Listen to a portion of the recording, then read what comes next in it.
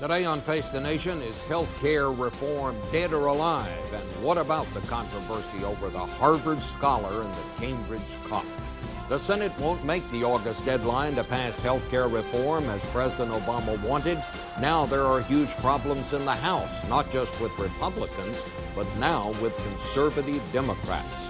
What happens next? We'll ask the top White House advisor, David Axelrod, and one of the leading conservative Democrats, Jim Cooper of Tennessee. Then we'll turn to the issue that has consumed the headlines last week, the Gates controversy. We'll talk about that with Georgetown sociologist Michael Eric Dyson and columnist Kathleen Parker.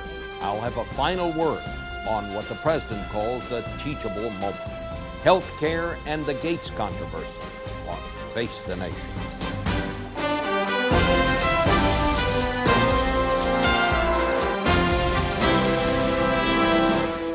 Face the Nation with CBS News Chief Washington Correspondent Bob Schieffer. And now from CBS News in Washington, Bob Schieffer. And good morning again. We begin this morning in Chicago with White House Senior Advisor David Axelrod. Mr. Axelrod, thank you for coming.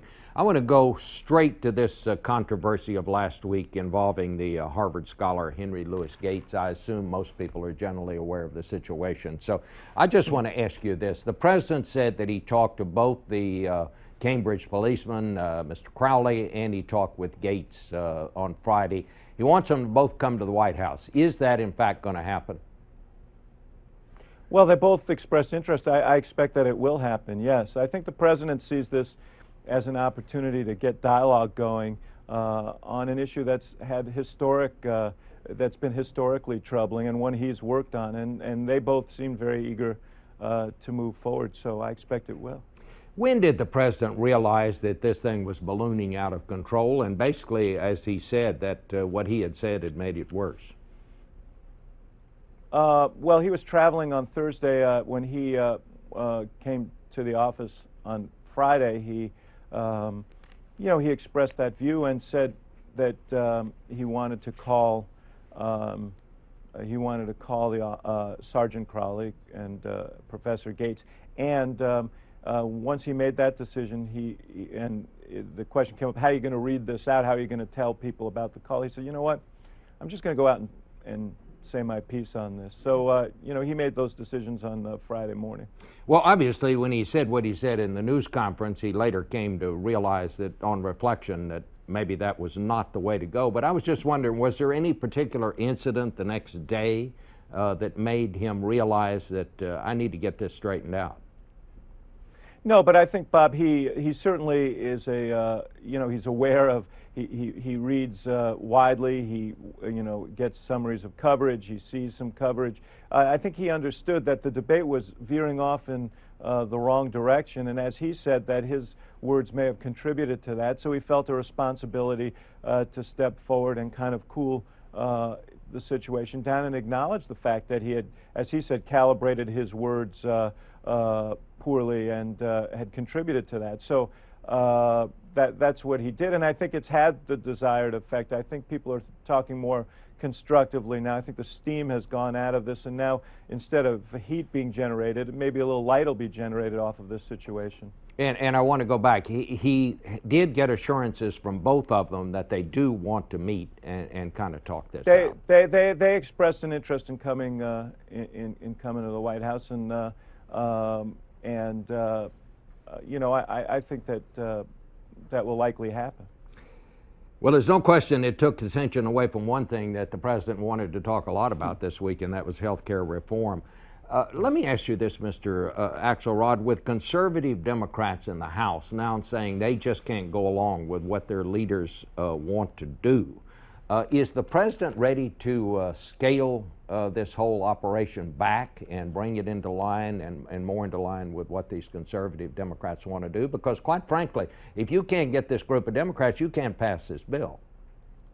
Well, Bob, first understand that there's agreement on probably 80% of these issues, and the reason there's an agreement is because we've seen health premiums double in the last 10 years, out-of-pockets costs go up by a third, healthcare is going up 3 times the rate of wages, and this is an unsustainable trend for for families and businesses. Everybody, I think, wants to get something done, and now we're at that final 20%. We're trying to work through those details, but I think that we're going to get there because this is a situation that is untenable for the American people moving forward. And within the things that we're going to do are a vast array of insurance reforms that have been long overdue that'll help people. I mean, right now we have a system that works well for the insurance industry, but not particularly well for consumers of healthcare and for the American people. Well, we want to give them more security, and I think that we'll succeed in doing that. Well, obviously the president's, and it's been a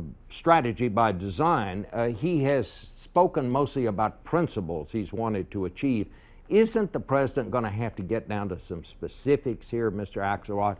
Tell the Congress exactly what he is for, how he wants to pay for this, how he wants to cut the costs that are going to have to be cut, so that the Congress can know exactly what he's talking about. Because some of the time here where you're seeing some of these things where they're trying to get the House Democrats to sign off on things that the president hasn't even signed off on yet. Well, first of all, Bob, understand that we've been in almost daily, perhaps dialogue hourly in the last few months with members of the House and Senate on this. The president did lay out a very specific array of cuts and savings that will help finance most of this health reform, and those have been largely embraced by everybody involved. So he is involved in the process and will continue to be in steering in the right direction so that it lowers costs, improves quality of care, and gets us out from under the yoke of this inexorable climb in healthcare costs. But just tell me, give me some specifics on how the president wants to pay for this. We heard him say at the news conference the other night he's now ready to consider a surtax on people in the very upper income brackets, those who make over $500,000.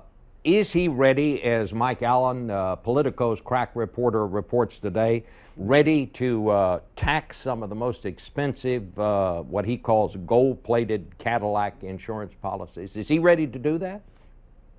Well, Mike is a crack reporter, but the president actually was asked this the other day by Jim Lair, and what he said was that this was an, this was an intriguing idea to put an excise tax on high-end healthcare policies like the ones that the executives at Goldman Sachs have, the $40,000 policies. His big interest is in keeping the yoke of this, the burden of this, off of the middle class who are struggling in this economy. If it meets that test, then he'll certainly give it consideration. So I think that's certainly a possibility. But there are other possibilities out there as well. I just want to go back to my previous question. And by the way, Bob, but I want to respond to your previous question by saying the president laid out a specific proposal on this, which was after all the cuts that he's proposed that'll pay for most of this, cuts in unwarranted subsidies to the insurance industry and so on. He said that we ought to cap the deductions for the very wealthiest Americans on their taxes, and that's a proposal that he believed in. Others in Congress had a different view, so we're having a dialogue about that. But just one question. How can you get House Democrats to sign off on something that all you will say about it is, well, that's an intriguing idea? I mean, isn't he going to have to say, look, fellas, if you'll do this, I'm ready to do this? Because if there's go ahead. If there's a consensus for an idea and people are looking for his view on it, he will give them that view. That consensus hasn't emerged yet. That's why people have been working all weekend long, day and night on this, and will into this week and next. So, I'm sure that this process will move along. The fact is, everyone's focused on the fact that we have some issues left to resolve. We've made enormous progress on this, and I think that we will continue to do that. And we're on target to get something done in the fall on this, which has always been our goal. Why not say to the Congress, look, this is so important, I think you fellows ought to cancel your August vacation, and if you'll cancel yours, I'll cancel mine. Well, I think if the view was that would improve our chances of getting something done, I'm sure the president would be willing to do that. That's a calculation that has to be made. The important thing is that is that a possibility? That we continue to move forward. Is that a possibility? I think it's unlikely that that will happen. But you know, I'm not going to prejudge. This is also a question for the leaders. I think that we are making good progress. I think we are on track to get something done. These are complex issues. We're having a good, thorough discussion about them because we don't want to put speed ahead of doing this right, and everybody, I think, agrees on that. All right. Thank you so much, Mr. Axelrod. And we turn now to Congressman Jim Cooper, who is one of those conservative Democrats. He's at his home in Nashville, Tennessee this morning. Well, I guess we couldn't blame Mr. Axelrod for not canceling the president's vacation this morning on television. He probably wouldn't keep his job very long if he did that. But do you want more specifics, Congressman Cooper? Yes, Bob, we do. It's very important that every American understand this plan because it's so vital. It's about how their doctor or hospital treats them, and that's what this issue has got to do. We want more White House leadership. Now, they have been increasingly good at this, where they're more and more engaged, but the real question is not about authorship, it's more about craftsmanship, a bill that works, and the President's laid down excellent guidelines. We are for reform. We want a good bill to pass this year, and I think that can happen. But as of right now, Speaker Pelosi has said that when she takes the bill to the floor for a vote, that she will have the votes to pass it. Can she take that bill to the floor next week yet? Does she have the votes yet to pass it? I don't believe so next week. I think that the American people want to take a closer look at this legislation. They want to feel comfortable with it. And I think most members of the House and Senate want the same thing. We're still in the earliest stages of drafting reform. We have a long way to go. A lot of agreement is out there, and I think David Axelrod is right. We have agreement on 70 or 80% of the legislation. But it's important we get the other details right, too. Well, because the other details are who's going to pay for it and how are you going to cut the costs. What do you want here, Congressman? What if you went to the White House or if the president called you on the phone after you're on television here this morning, what would you tell him about what needs to happen here? Well, there are two approaches. We can try to amend the current bills that are in Congress, and that's a possibility, or there are other approaches that are completely bipartisan and introduced and actually score well according to the Congressional Budget Office. They save money and they cover everyone. One of these is called the Healthy Americans Act, introduced by Ron Wyden and Bob Bennett. Another approach is the one that former Senate Majority Leader Tom Daschle came up with Bob Dole. So there are other alternative approaches that I think Congress should be allowed to consider. But if we're just amending the current legislation, it's really important that we get into the details and make sure they work in every state in this great country. And there are ways to do that because there are excellent models of healthcare delivery all over the country, places like the Mayo Clinic in Minnesota that do a superb job. Almost every state has one of these outstanding models, and if we just allowed them to grow a little bit more, and as the President has said repeatedly, if we just make health insurance more affordable and more available for everybody, then I think it's going to be healthcare reform that everybody can get behind. Well, what about this idea that's apparently being talked about, at least in the White House now, of putting a tax on the more expensive health insurance programs, the so-called Cadillac plans? Would that be something you could vote for? Well, Bob, that's a very interesting and promising new development in the discussions. I think the better way to describe it is like this. First of all, this is a free country. You should be able to buy whatever health insurance you want to with your own money. But you should not be able to force your fellow taxpayers to subsidize your choice of these super luxury plans. We're reading about one today from Goldman Sachs that's $40,000 per family. That's fine if you want to buy that with your own money, but you shouldn't be able to force poor and middle income taxpayers to subsidize your decision to buy that policy. And a lot of folks don't understand today's very complex tax system, which does in fact subsidize the policies for the highest income people in America, and really doesn't give much of a tax break at all to regular working Americans. So I think there's a way to make that tax system a lot fairer than it has been in the past. Is it possible to cut health care costs? I talk to doctors that say, look, the costs are going up, they're not going down. Is it realistic to say that you can actually make substantial cuts in how much this costs? Bob, you've asked the key question right there, and I think the best way to put it is what we really need to do is slow the rate of growth of health spending. It's been growing at inflation plus 2.5% for 30 or 40 years. If we can just get it down to the growth of inflation, that would solve some 2/3 of our entitlement problems in the future. But there's resistance to that because a lot of the healthcare sector has grown so fat and happy on the extra money, they don't know how to just live on an inflationary adjustment. So I think we can reform the system, but so much of medicine is cultural, and it's very difficult for government to get at. The excellent New Yorker article by Atul Gawande on the difference between McAllen, Texas and El Paso, Texas, McAllen, Texas being the highest spending healthcare area in America. And this all developed in the last 15 years due to a practice pattern in McAllen that is very, very wasteful. So what we want is good value. Every American wants to live longer and healthier. We can do that and save a bunch of money. The estimate is that we're currently wasting every year some $700 billion. And that's billion with a B, Bob. That's a lot of money. All right. If we can just save a fraction of that, we can solve the problems. Congressman Jim Cooper acknowledged as one of the real experts on this whole issue in the House. We'll be back in just 1 minute.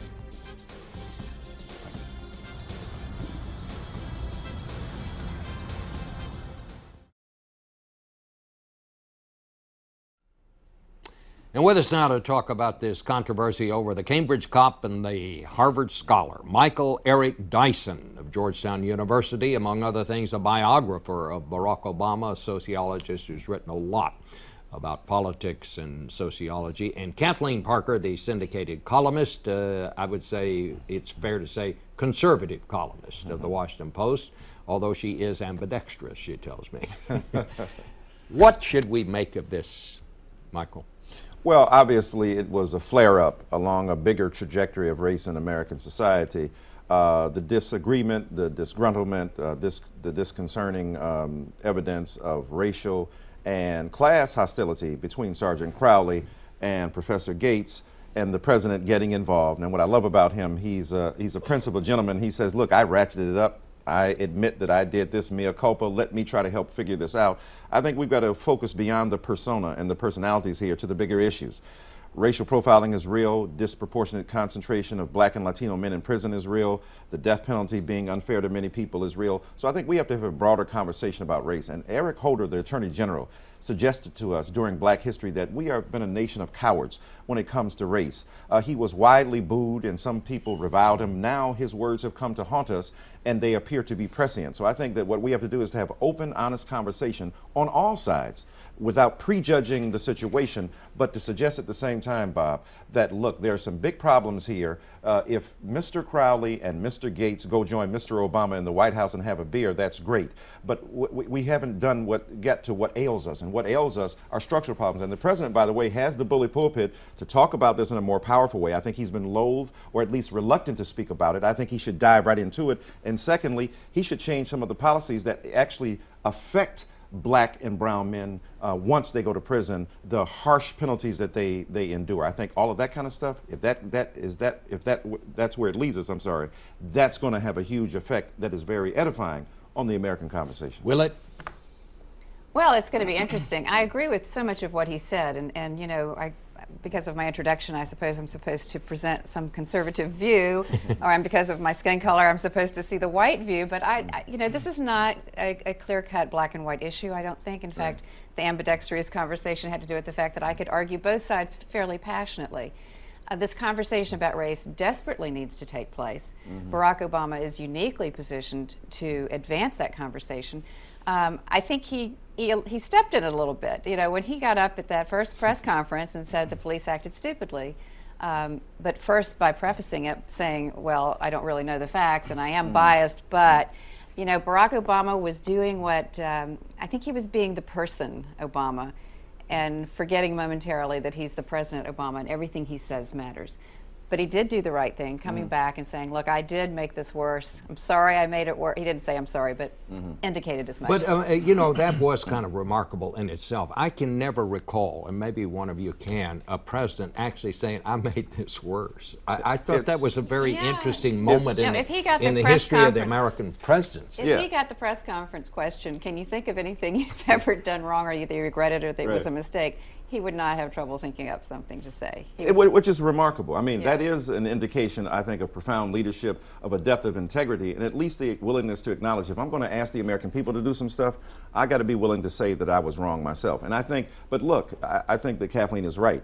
When you look at Barack Obama, it did have a sense of flashback, you know, because many black men have endured this particular problem. I mean, I'm a professor at Georgetown, got a PhD from Princeton, but I was stopped by the cops in New Jersey, and when I told them I was working on a PhD at 3 o'clock in the morning, had me walk a line. I'm a teetotaler and a Baptist preacher. I don't drink. He said, yeah, and I'm the blanking president of the United States. I mean, the kind of disparaging and humiliating remarks made by police people toward African-American and Latino men. I don't think there's a moral equivalency here. That is to say, police people with big guns going into your house or accosting you on the street are not equal to people who get mad and outraged that they've been stopped. Most black men would never say what Professor Gates allegedly said, according to Sergeant Crowley. We're too scared. I've had white people that I've been with who, when stopped, got out of the car and cursed the police. I took cover because I knew a hail of bullets was about to come. Let me ask Kathleen, let's suppose this had been two women. Would this have happened? Well, no, I don't think so. I think we do have, there's a male aspect to this. There's a pride aspect to this. Guys are going to go head to head. They're going to say, look, oh yeah, well, I'll show you, buddy. Your mama, oh yeah, well, I've got the guns and the handcuffs, so we'll show you who's boss. You know, that's males take it to a different level. I don't think it would have been the same thing. And I would say that once since we're trading personal stories, I was pulled once by a female, black female traffic cop, and I got a little feisty. It was about 100 degrees. I was tired. I had a toddler in the seat, and I didn't think I was speeding, and I wanted to argue, and she indicated to me that if I didn't adjust my attitude, I'd be going to jail. Right. And so I adjusted my attitude. It was a pretty simple thing. Yeah. And you know, if we're going to get right down to the bottom line in this case, I want to say that the man with the gun and the handcuffs and the power is the man who says, we made a mistake, see you later, or, you know, go ahead and let him have a piece of your mind if you want to, but walk away. But look at it this way, too. If that had been not Professor Gates, but Henry Kissinger, another Harvard professor, and George Bush, the president, and he said, that's my friend, and a black sergeant arrested him, he'd be doing traffic duty right now. The police union would not stand behind him, and I think we'd have a much more different understanding and interpretation. So these things do make a difference. Class makes a difference, race makes a difference, testosterone makes a difference. Well, and that class distinction needs to be talked about too, because when Professor Gates said, do you know who I am? You've got a black intellectual saying to a working class white guy, I'm more important than you are. You know, that sets up a whole nother set of sparks. But we were talking earlier, and we've decided that not only should we be invited to this White House encounter, but what would be interesting, the way you get to the truth is you have the opposite sides defend the person they're least likely to defend. You argue for the white cop, I'll argue for the black intellectual. Well, what's interesting as well is that the class issue comes out this way too. It took a president and a Harvard professor to gin up enough pedigree and social status to argue against what is usually taken for the law, a white policeman. That's a class matter too that has to be dealt with. Right. I'm going to speak for the timekeeper here. Okay. Our time is up. Thank you both so much. I'll be back with my own take on all this in just a second.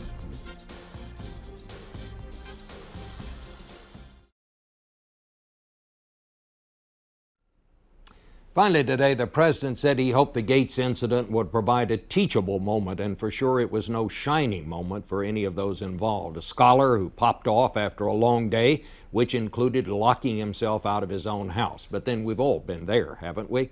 A cop trained not to let such things bother him, let some smart remarks get under his skin. Inexcusable, sure. But aren't cops human too sometimes? And a president who should have remembered but forgot just how bully the bully pulpit can be. But then he had a couple of things on his mind that day too, didn't he? Finally, the president did what presidents, or anyone for that matter, seldom do. He admitted a mistake. He said he realized that what he had said just made things worse. That made me think.